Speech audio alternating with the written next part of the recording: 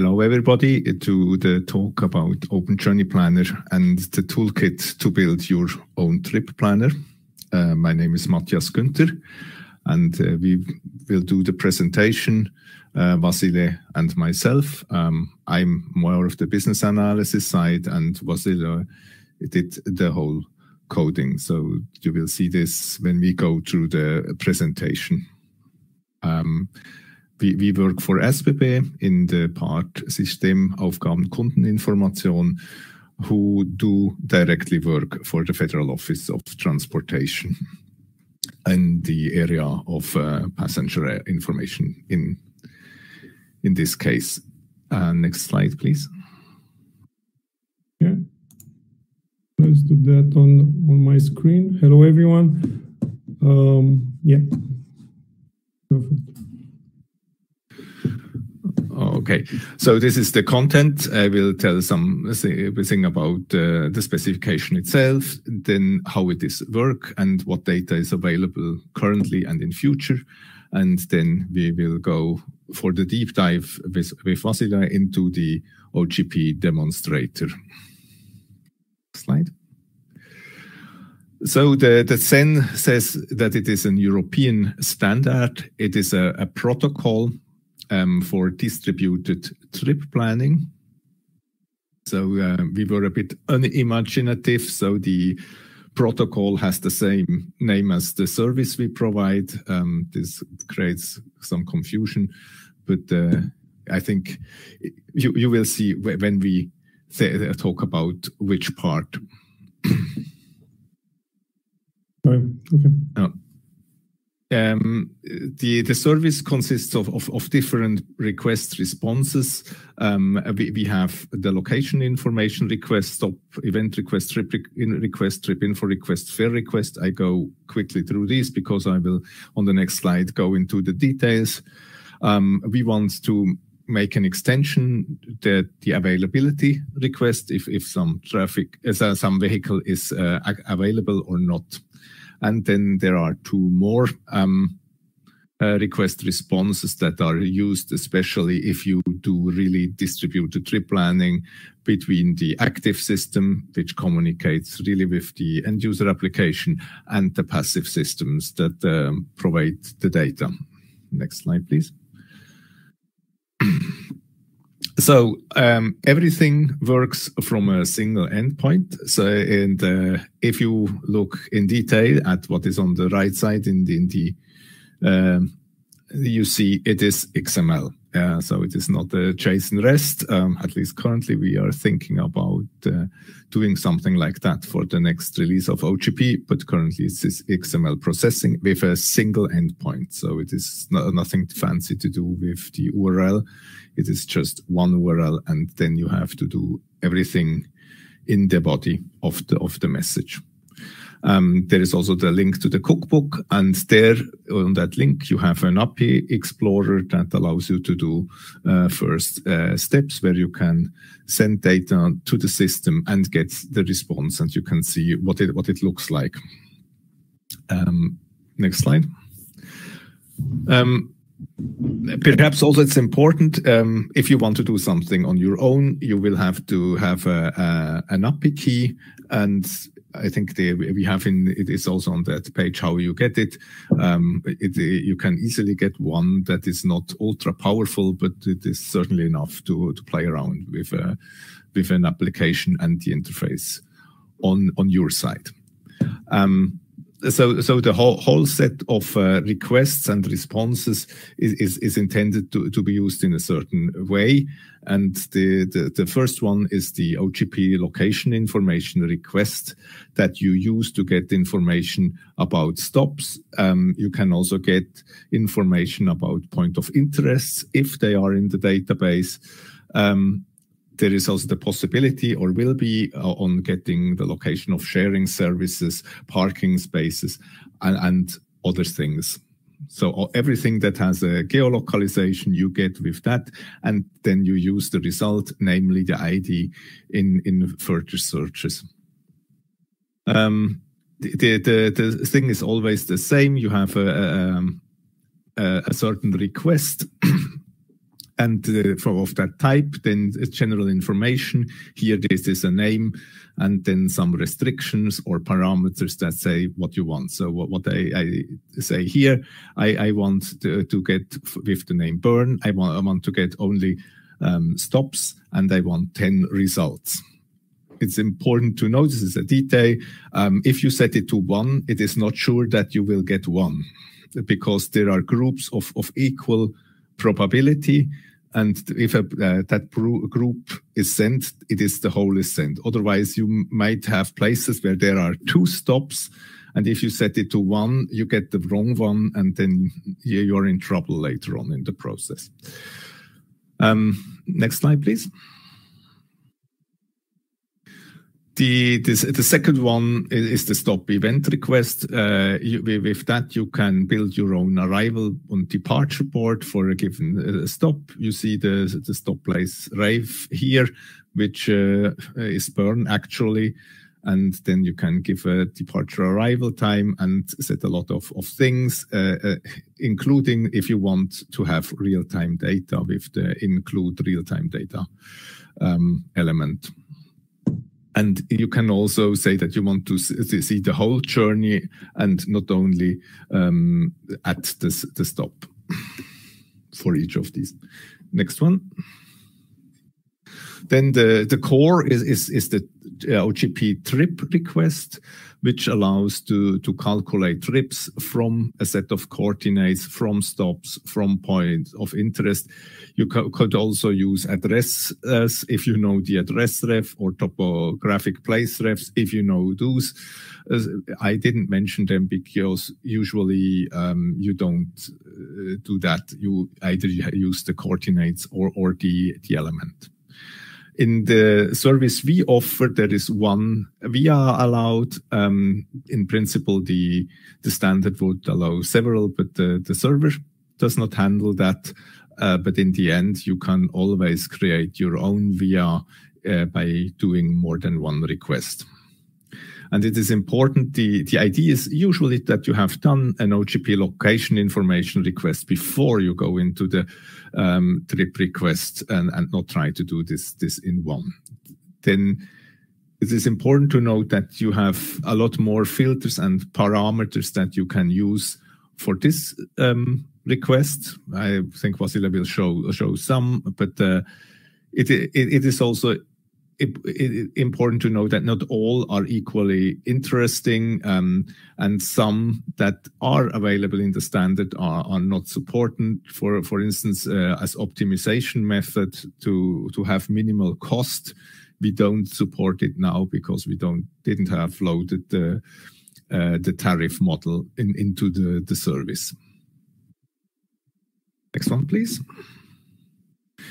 The OGP trip info request is, we don't use it often. The idea is usually that after you have searched and you have started the trip, you get some information about the vehicle or about the journey.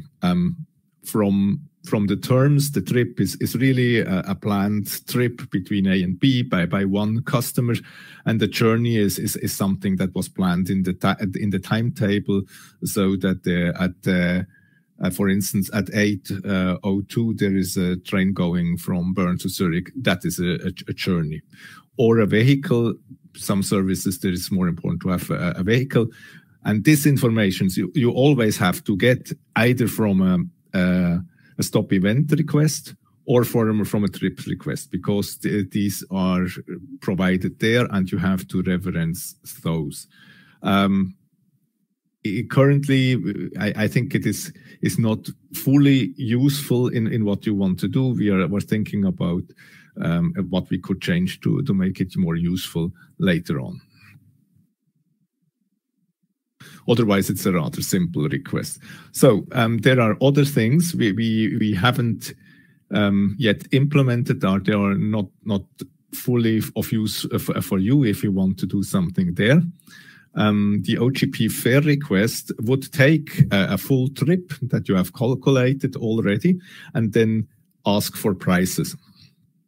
The problem we have is that we don't have a system yet that can do that, but we will do something like that at a certain point.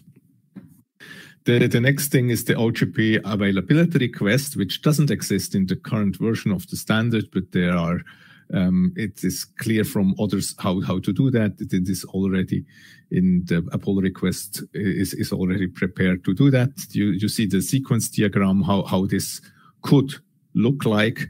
The difference usually is that availability request you don't do to the OGP service, but you have to go to the mobility provider himself, and they need to support this so that you can do that. For instance, this is important if you do more on-demand public transport, where you have some static calculation that there is a vehicle driving around in the area, but you need to know, can I get on that vehicle if I go tomorrow at 4 o'clock from coordinates A. So this, and then after availability, you go to the booking, but then we are in a completely different territory, which is not yet constructed. What we are thinking is that there are other standards there that might be useful, like OSDM or TOMP. And for OGP availability request, we did some exploratory things, but it is not yet really production ready yet. Production ready in principle are the multi-point trip request and the exchange point request. Those you use if you really do distributed planning. This usually works that an application asks one active server, which then makes the distributed request to different regions. This is an example of how linking Alps could look like, where you have different regional servers, which they are then asked, and then the active server builds the whole trip together from fragments. There are a lot of questions that are discussed about performance and reliability and things that we are currently studying. Next slide, please. So from the things I thought you know now what services are available.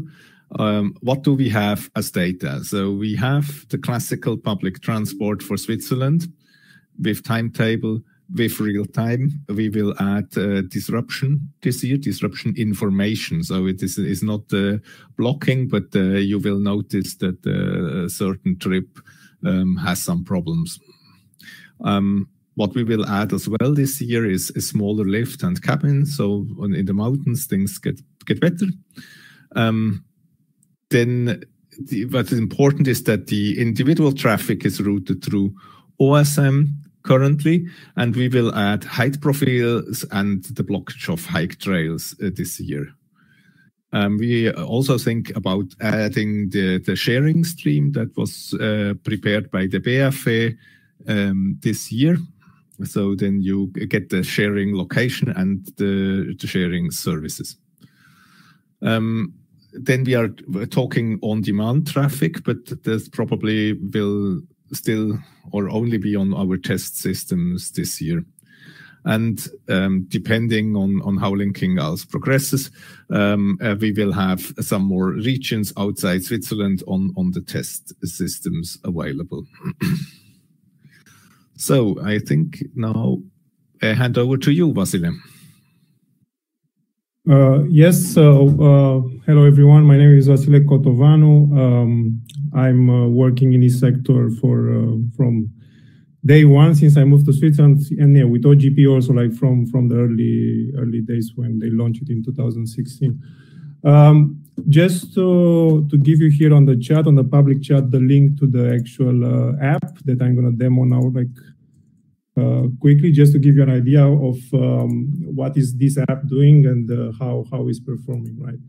So I hope you can see my screen. Basically, what you are so this is the application which is implementing two of those APIs that Matthias was presenting. One is fetching the point of interest, namely the stations and the shared locations and anything else that comes as a POI, and they are coming through these layers. Also, it's helping out us doing the lookup for the stations. Like, I don't know, if I go to Tune, for instance, and stuff like that, I get a nice autocomplete about the stations. These are also provided by the same API. And then we have the actual OG trip request that Matthias was mentioning. So that's actually the core API which we are using for displaying information on the map. So just to do a query now from Thun to Zurich HB, and I'm hitting the production server. Here you can also select which stage you want to show. Just a note here.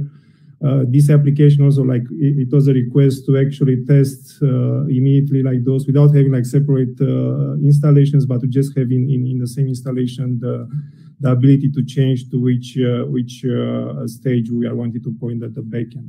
So what we are seeing here actually is a trip result, so a normal thing, so nothing fancy, right?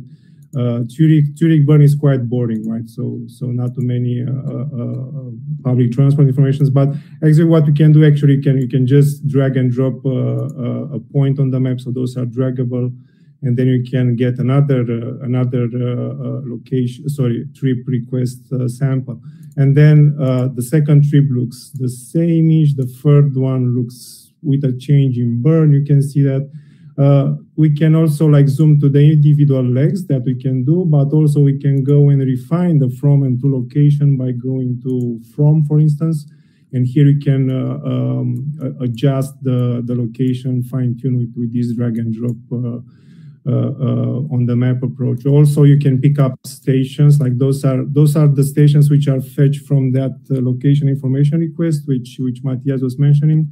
You can simply click on it and say, I want this to go from here to Zurich Hub, and then it's continuing to make another request that is going to be station to station, but of course you saw it's also doing coordinates to coordinates. What else to show, like in this quick overview of the application? You can change like dates in the future, whatever, and then yeah, like that would be it from just a high level view of the application itself. I'm going to switch now back to the slides just to give you an idea of what's under the hood here and what did we use for programming this solution. So let's see. We are having here the high level architecture view of what this application is doing. So I was telling you, so Matthias was presenting there were four main APIs last year when we implemented the first version. And then what I'm actually using those two, like location information request and trip request, right? So those two APIs, which are consumed by this guy, which is the SDK, the core thing, which is actually executing the queries and talks with the XML API, and then parses and converts the response into the models, right? And then inside, so the application is actually built of this core SDK, like the JavaScript core SDK, and then we have the app itself. So the UI part is actually the other box, and then this talks with other services like third-party services. For map solution, we use Mapbox because yeah, like everyone is using now, and it's quite easy to integrate. And then also UI-wise, like for instance, that drop-down that you saw, this is a solution which came from SBB Angular team. They are publishing open source a set of components which it was handier and easy to integrate. Also, Bootstrap is here. So yeah, I was mentioning. So the former Twitter Bootstrap, the web framework for building responsive websites. So in a nutshell, we have this as a UI part, like so the guy that is using the Angular, it's an Angular app. I didn't say that. It's actually an Angular app. It was generated with Angular 11. Outdated today, you know that those guys, they are iterating quite fast here, but yeah. And then we have the ESTA SBB, which also is outdated because right now there is another version in place, 14. So and then for the core, like for this guy, I'm using like besides the other open source packages, we are using like this XML DOM and then XPath, like for parsing and then for querying the XML and then to convert it to the TypeScript objects. So the whole thing here is like TypeScript based.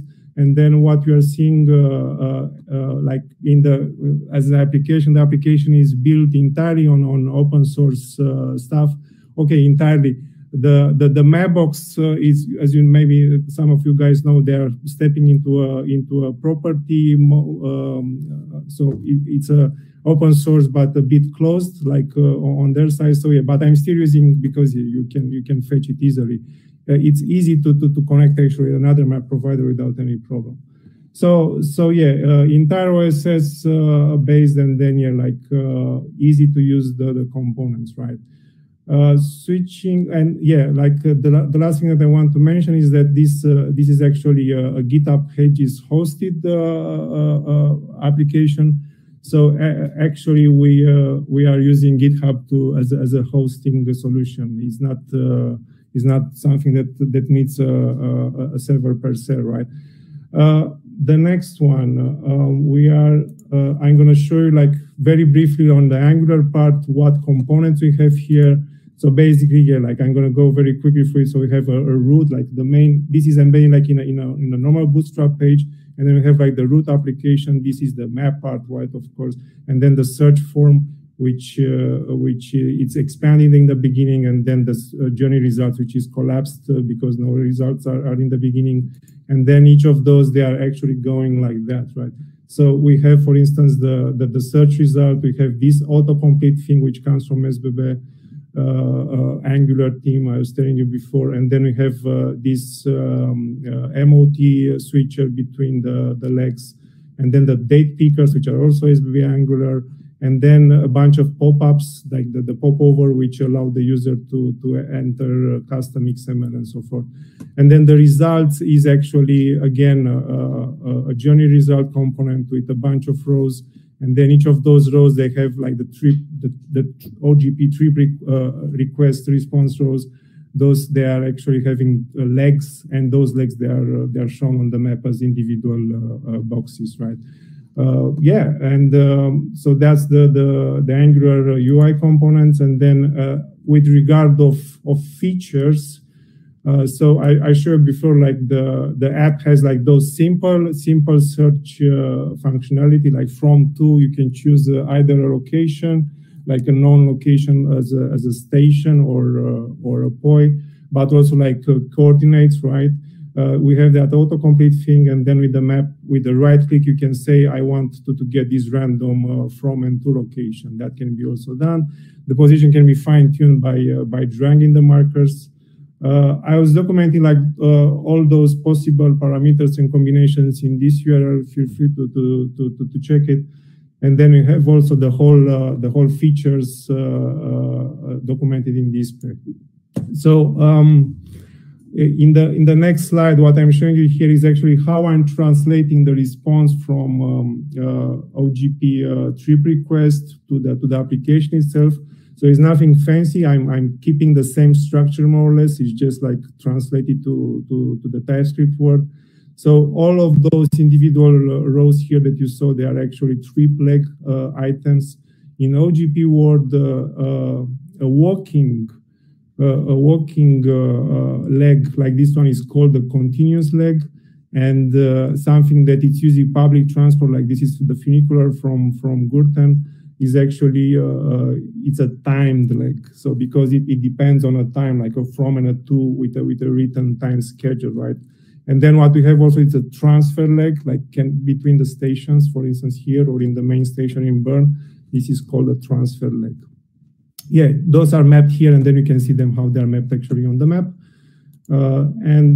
Yeah, coming back to the features here, I'm also presenting like a more complex feature. In this case, we have actually an artificial multi-steps journey. So actually, what our user wants to do here is actually wants to drive his car to Bern, and then from there to take public transport, right? So he goes to a park and rail station, he drops the car there, and then he takes public transport.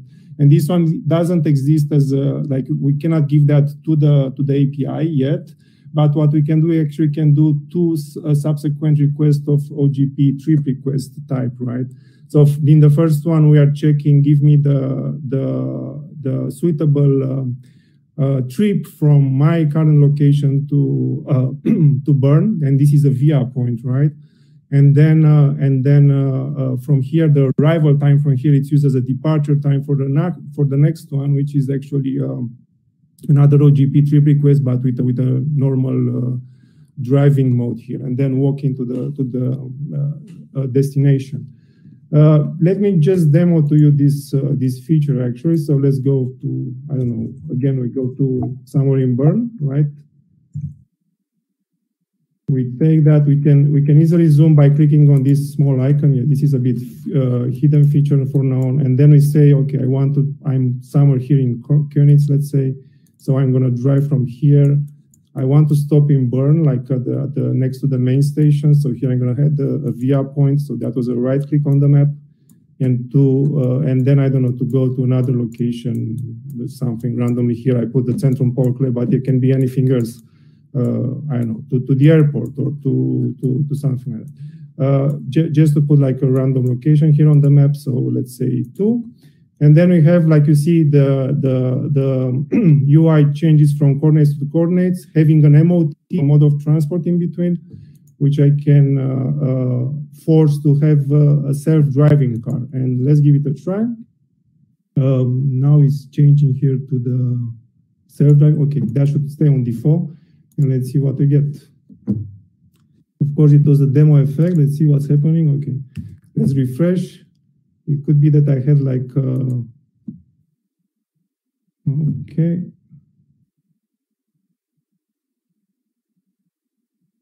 You still see what I see, right? So there is a... You should switch to the test environment. Yeah, but still, like I don't get like the from and to, Christoph. Like I think it's either a problem. Okay, it was a temporary glitch, or maybe related with my key. But yeah, the demo effect, of course, it happens also here. So no more errors. Let's try now again. I'm gonna switch to Bern. Trying again from here. So from, and then we go to here. With a 2, with a stop at the station. So I'm gonna add a via here, right? And then let's see how it goes. Share mobility, search.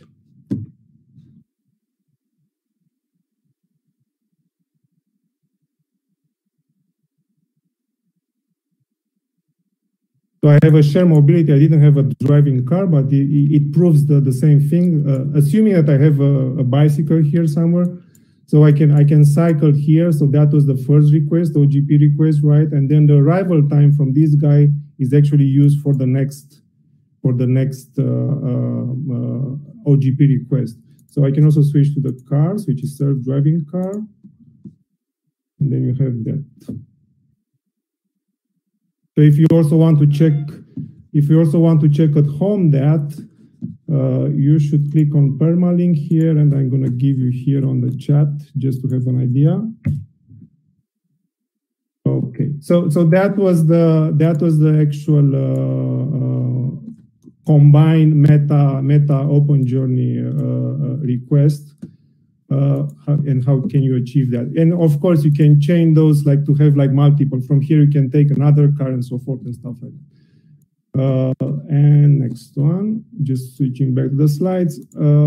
Here we have the also other features. So the request that you are seeing here actually can be also debugged and inspected. You can also, of course, monitor the traffic here in the browser, but also you can have access directly here to the request XML, for instance, just to give you an insight of how this is looking. Like you see, from coordinates to coordinates, using self-drive car as the first request, and then the second guy is actually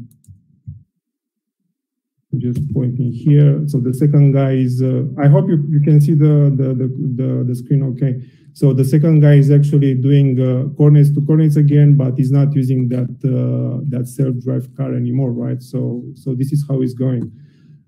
So there are 2 OGP trip requests which can be debugged, and also the actual point of interest thing that Matthias was telling you before. Like for instance, this bounding box here, I can see which stops they are inside. So first of all, the request, it looks like that. the request is like upper left, lower left, so the normal bounding box with the maximum 300 items, and then we have the response, which in this case there are a bunch of stations, right? And yeah, with some IDs, those I don't know, but some of them I know by heart because I'm using them all the time, like burn, like this, and then yeah.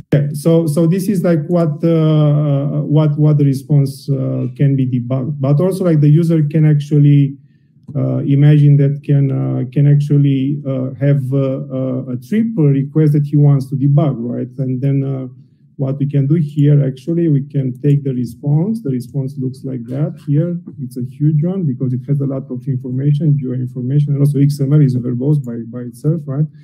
So, and then we have here a bunch of trip results and trips, right, and other trips and so forth. So we can take this whole guy here and actually go to this button. And what you're going to see here, if I'm passing the custom OGP trip request, you're actually going to see only the trip which I was interested in. And actually, if I do now display trips, this doesn't do any request to the OGP APIs anymore. It just goes straight to rendering mode. And then you see it's just that trip that I was talking before, right? You can go crazy, of course, like here, for instance. Let me just go to so we have a leg, a continuous leg of walking, right? And then we have a time leg of the public transport. And then this guy goes with some coordinates here, right? And then we have, okay, let's arbitrarily change this, like the first guy, which is the leg for going into the continuous leg, exactly. And then if I just put here, instead of random coordinates, I'm just adding 1, right? We're gonna shift. Hopefully we're gonna do that. Let's see what is happening. So I go, I say, give me the other one.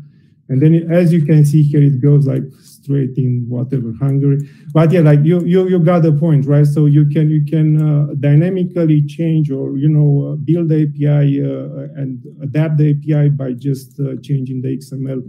And by having this thing in mind, yeah, we also had, like, in order to speed up the development, I also made those and also like collected those XMLs as examples, so I can also demo to various meetings. So what I'm going to do now to you, I'm going to show you a local version which runs on my machine, which actually is using user mocks, like user generated of those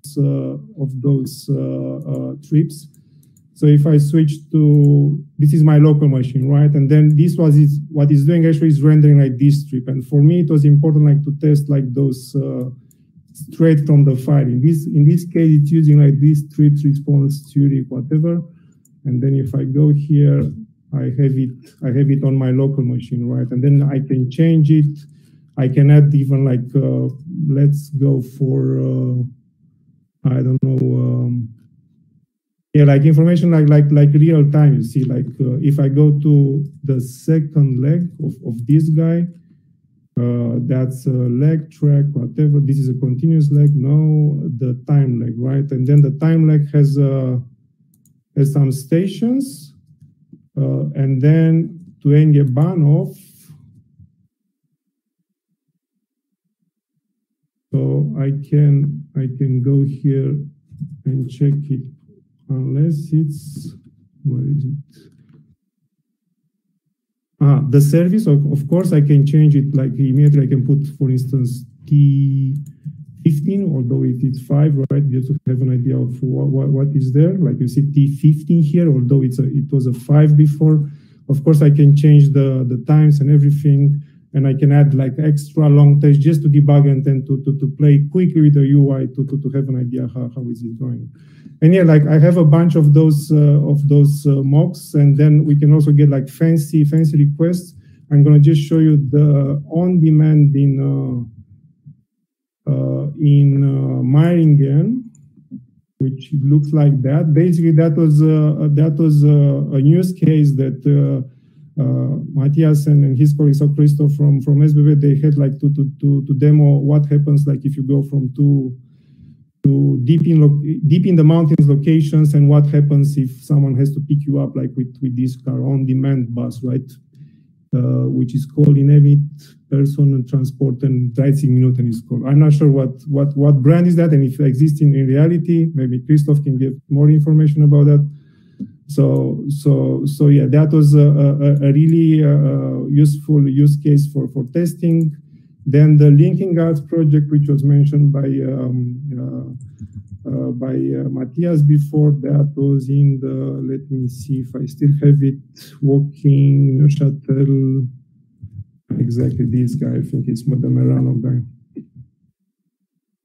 So you see this is going outside of Switzerland, the post auto goes to Mars, and then from here you take a train, and then here of course you go to your destination. Some other locations, interesting locations, they were like yeah, those this one is not special per se. Yeah, it just have many legs and then it goes from another location to another location.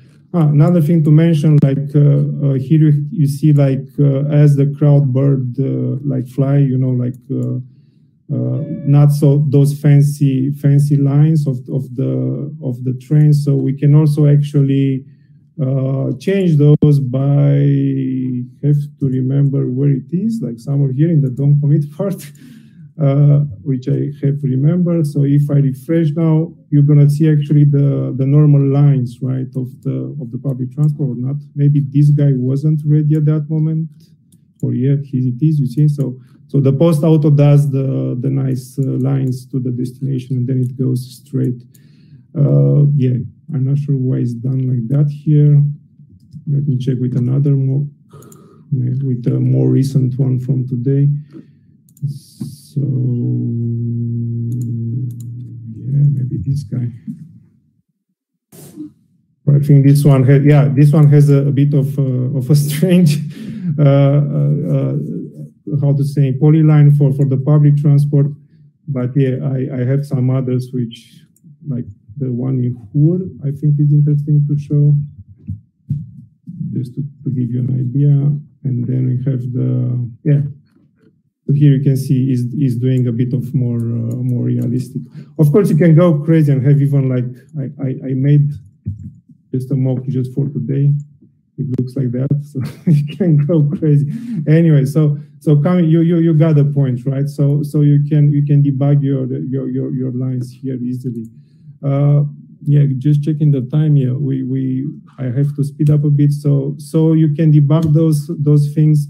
I'm gonna just show you quickly how you can extend, and of course, like it's, yeah, like what I have in my how to say pipeline, but what it's also like on the business timeline, right? So if you want so first of all, if you wanted to have a look more in detail, go to GitHub, clone the repo.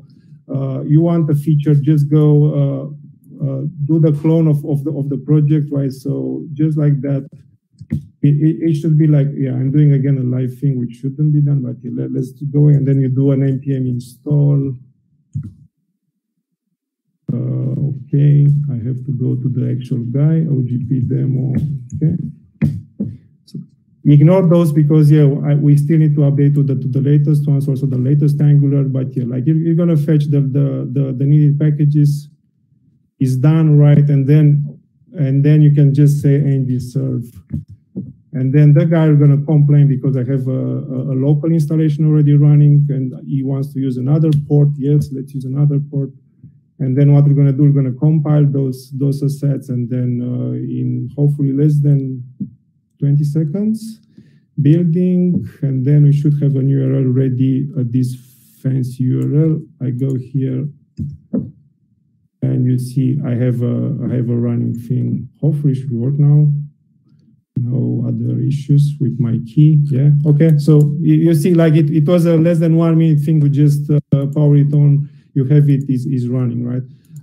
Then back to the slides. Do you want a feature? Did you find an issue? Just open a pull request, or just create an issue and then assign it to me or to Matthias, Christoph. Of course, you can extend like those. You can do like the extension of the core itself, like add a new API maybe. or even the UI itself, or even write your own application, not on Angular, but on React or something else. Should be straightforward. Yeah, I have a couple of migrations to do, like Angular 13, like SBB latest ESTA. Yeah, this is planned, but it wasn't important at this moment. Also, it's hard to keep, like the guys you know already, it's hard to keep up with those things all the time. It's a full-time job, actually. And then also there are a bunch of technical aspects which I want to cover, like also like I want to create the OGP SDK as and publish it as an NPM package, so it's even easier to integrate it. Map changes, so some of you guys, you know me that yeah, I'm quite into the Carto stuff, so yeah. Having the Mapbox SDK, it's also like very easy to integrate in the map component. Like switching to another map style, it's a matter of changing one line of code. And if I switch back here to this guy, you see you have like a switch stop. Let me switch actually to remove those mocks to have an idea of. Here, where is it? Do not use. Yeah. So yeah, like you have that, right? So you can use switch stop or maps just out of the box immediately, right? So yeah, that can be something that I want to spend more, like adding some labels here for the changing and for the Umsteige parts and so forth. There is a ton of stuff we can do, but of course those are steered by Matthias and his colleagues from SBB. And yeah, business features, I'm going to hand over to Matthias back now. Thanks. Okay. This is what we intend on the business side of doing. Next is that we do some rewriting of the sharing part, because we should be able to use it differently now. We will add more point of interest. In the SDK, the stop event request does not exist yet. I think this is also something to be added. Also the trip info request. And then at least for the test environment, we will then work on availability and also on some deep integration proof of concept. If deep integration, we mean going over to booking and things like that. But this is only experimental. Next slide. So there are some links. I think the slides will be available on the CH Open webpage soon, where you can get things, where the demonstrator is if you want to know more about the standard, if you have some issues with it, or if you want to buy the official document, which is TS 17118. Which you can do from the Schweizerische Normenvereinigung or directly from SEN. Next slide. So if you want to start now building things and questions, there is a question session now, but afterwards there are some emails that you can use if you want to do especially something with Java bindings. There we can help you as well. You can send me an email there. And what's also important, if you have done something and want us to publish it on the showcases site of openmobilitydata.swiss, then just send it to opendata@sbb.ch. So I think we are now fully at the question part, if there are questions.